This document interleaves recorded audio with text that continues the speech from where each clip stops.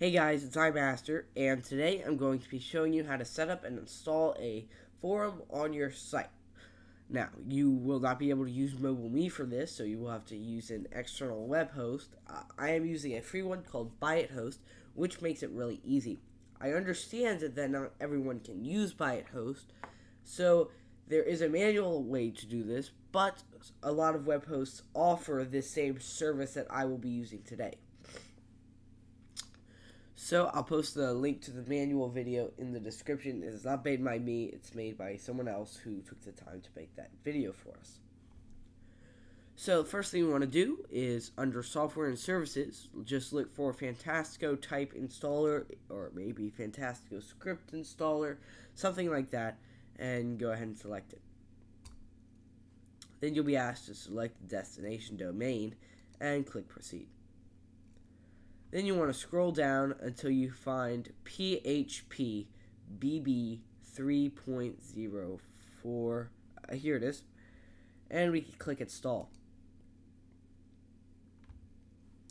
Then you want to select a destination folder. This is going to select where you want to have it installed. So it'll be something like your domain / whatever you put here. So it'll be / I don't know, test forum. Okay, then I can complete install. Sometimes this takes a while, so just hold on. It would take a lot longer if you were doing this manually, so just be thankful.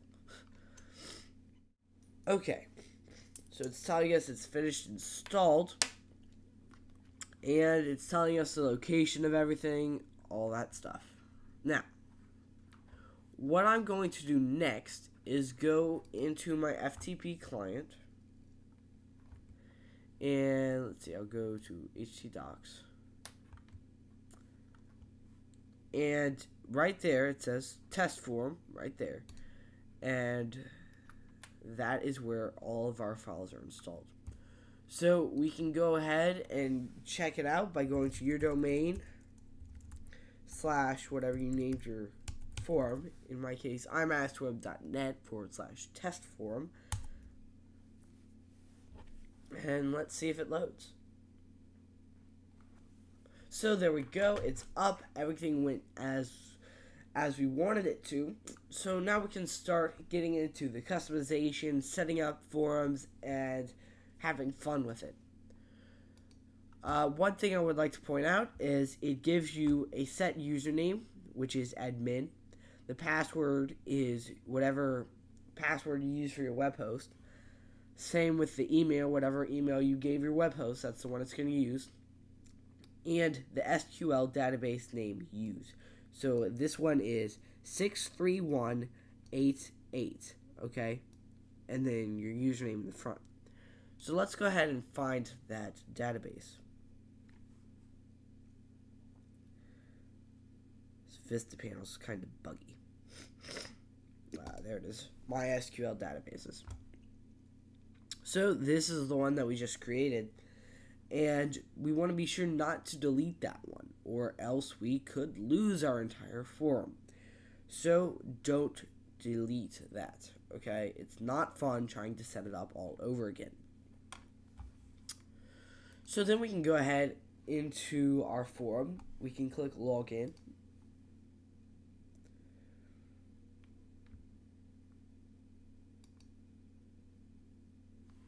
Loading. There we go. And we can log in with the username admin and our password, which it remembers for me. You can select log me on automatically each time I visit, and if you want to hide my online status. It also gives a nice place for guests to register. And you can go ahead and log in.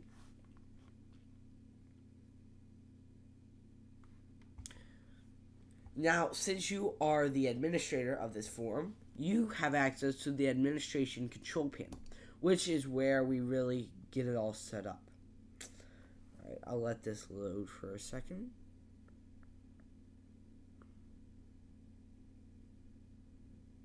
That looks weird. Let's see if it fixes.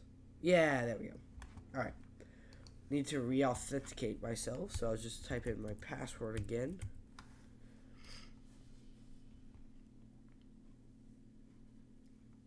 Again. Now we can proceed to the ACP, or Administration Control Panel.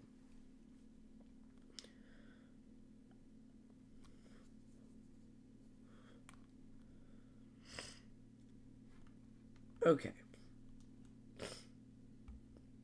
So it gives us these two warnings up here.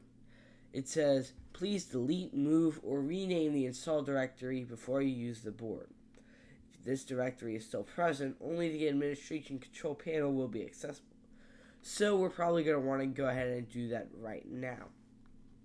So I'll go into net to FTP or File Manager, and right here, this is the install directory. So I'm going to rename that to install renamed. Alright, then we can go back. I don't like deleting things when I'm doing this because since I use Fantasco, I don't have a copy of any of the files. So, you know, I don't like deleting things. I'm just going to go ahead and rename it.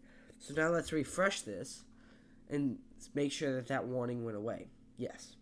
Now it's giving us this. Your config file, config.php, is currently world writable. We strongly encourage you to change the permissions to 640 or at least 644. Okay. I'm going to change it to 644 because 640 completely blocks me out. So, let's see. It said config.php right there. I'm going to go ahead and click chmod.